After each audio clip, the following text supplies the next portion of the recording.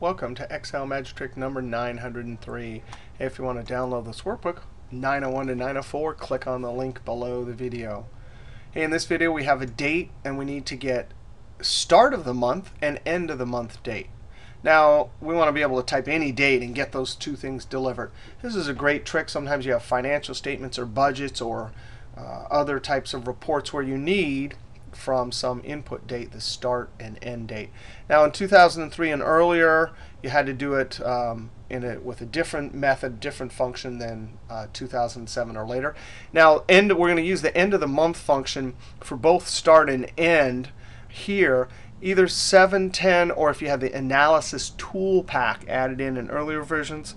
And that was under the Tools menu add-ins. Now, in 2003 and earlier, it wasn't that difficult. You could use the date function. And you build a date with the date function. We'll simply use the year. Takes a serial number and finds the year. In this case, it'll deliver 2012. Then we say, hey, give me the month.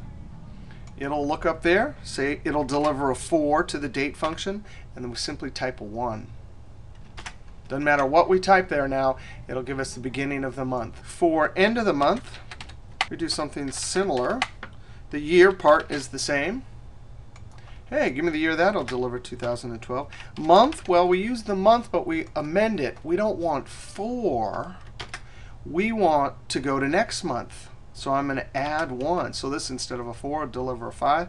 And the great thing about date is this day. You can type in positive numbers, negative numbers to go back, or 0. 0 actually goes back, because what is 1? If I put a 1 here, it gives me the first of the month.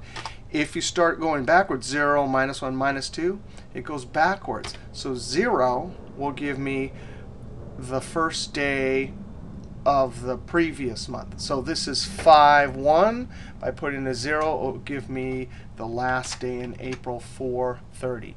Now, in 2007 and later versions, it's quite easy. Use the end of month.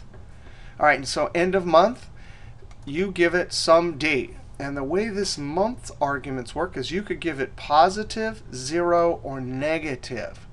If you want the end of this month, you put a 0. If you wanted the end of next month, you'd put a 1. So that's it. I mean, that's beautiful and simple. For start, we'll put our date right here. What do we want? We don't want this month. We don't want next month. We want last month.